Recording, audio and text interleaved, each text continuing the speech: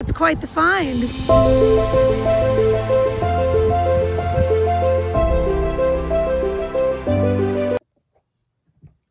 Hello friends, and welcome back to Crow's Thrifty Finds. My name is Melanie.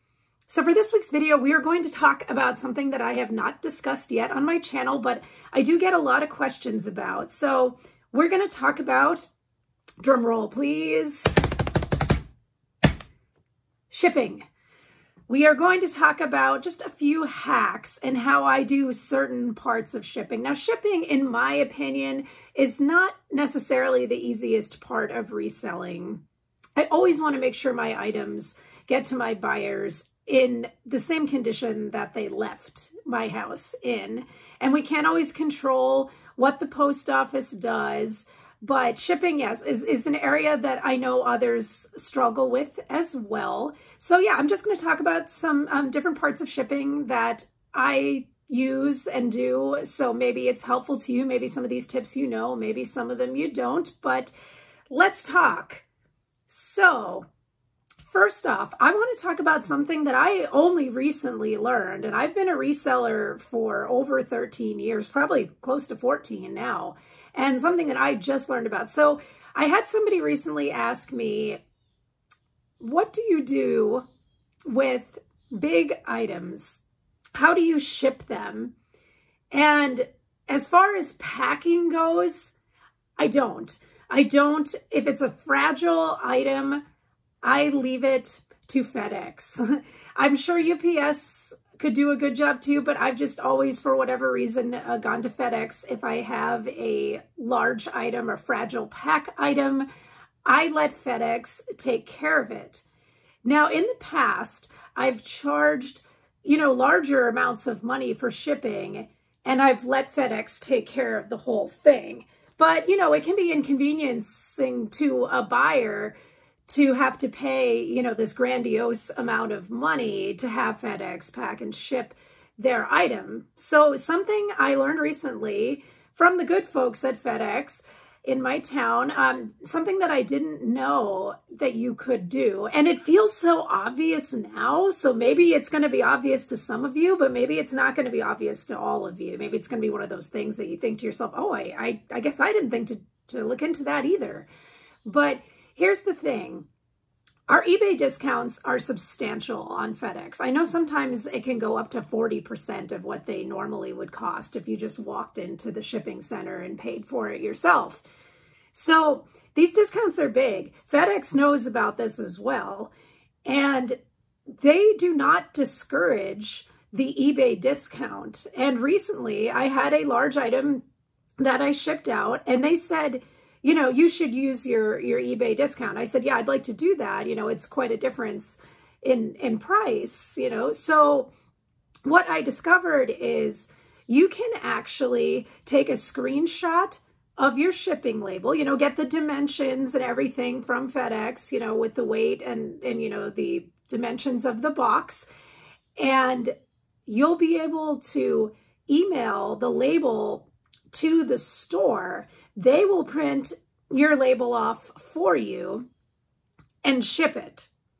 Didn't know they would be willing to do that. To me, that seemed like sort of an extra service that they don't want to deal with. I would imagine they would expect you to come with the label, and then maybe your estimation of costs, isn't quite right. And, eBay will bill you for it later if you're off, but it's nice to have that service available.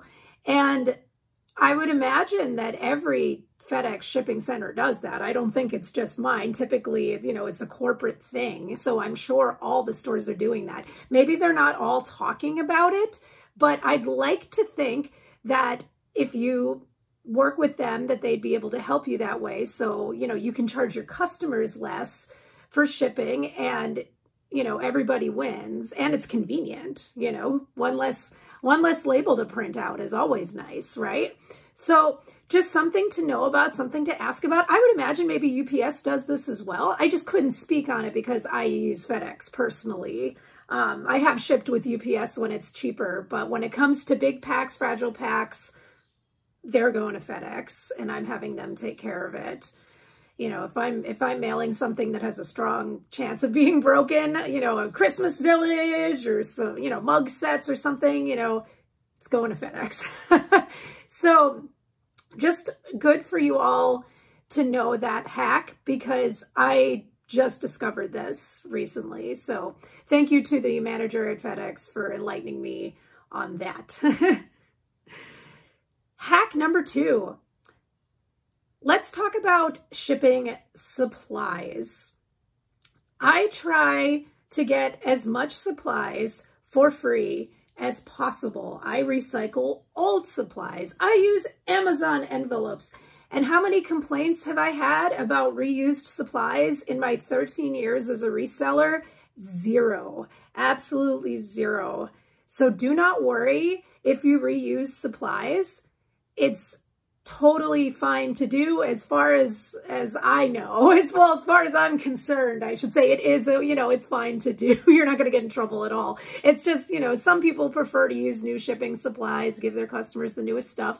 But like I said, I've never, ever, ever received a complaint about a recycled bubble mailer or anything. And I don't know about you all, but a lot of times I shop on eBay. So, you get the eBay boxes and stuff like that. And then it looks just perfect because it's, it's from eBay. So yeah, it's definitely okay to use supplies that are already used. You just want to make sure the condition's okay. If a box went through the mail, it may not be in great condition by the time it gets to you. But if it seems still sturdy, just, double check. And if it seems safe to proceed, go for it, because I don't think this is a big deal to people. And there's all kinds of levels of eBay sellers, so there's a lot of people that ship really terribly, that are new and just don't know what to do. And, I imagine most of the people watching this channel, will not be using, microwave dinner boxes to ship something. Do not do that. But if it's something that's designed to go through the postal service, that should be just fine. And just a little tip as far as packing paper, because packing paper is very expensive. Paper bags work great. I have an addiction to DoorDash. I'm a little embarrassed about it. I do it way more than I should. But you know what? I get Qdoba a lot. And every time you get DoorDash with Qdoba, they give you those nice, very thick paper bags with the handles.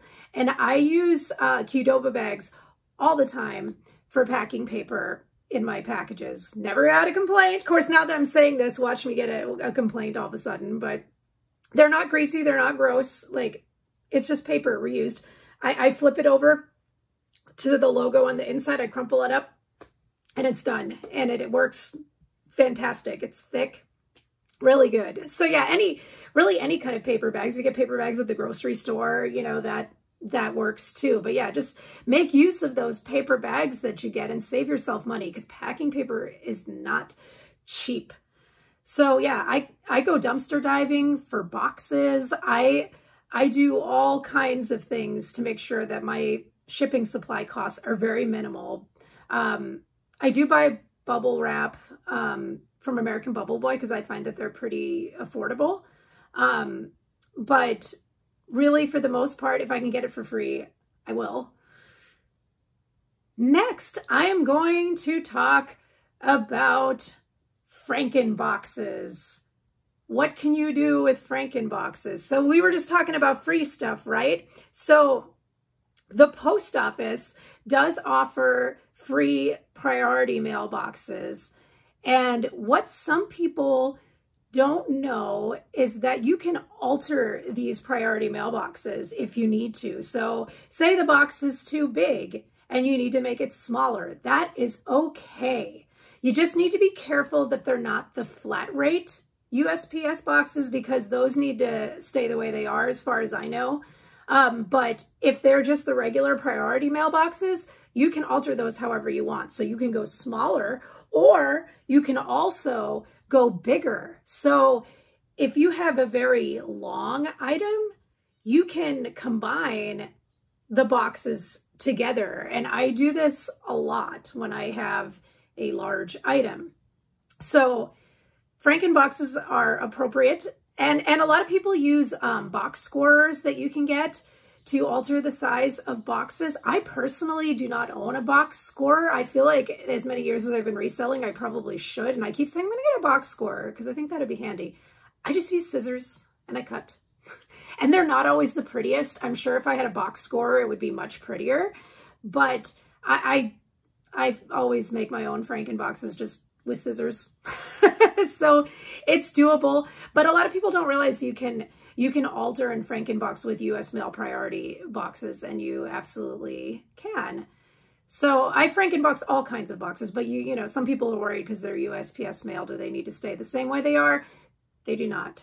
And yeah, USPS boxes are great when you have items that are those sizes, and the sizes can kind of change as time goes. Sometimes they stop making certain sizes. So I'd advise you, if there's a size you like, to order large quantities in case they disappear. Can't hurt, right? And last but not least, a lot of seasoned resellers have these. Label makers.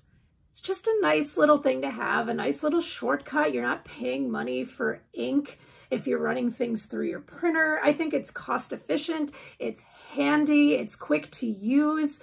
A lot of people swear by their Rollo printers and you know, the big name brands, but I actually have, it's right next to me,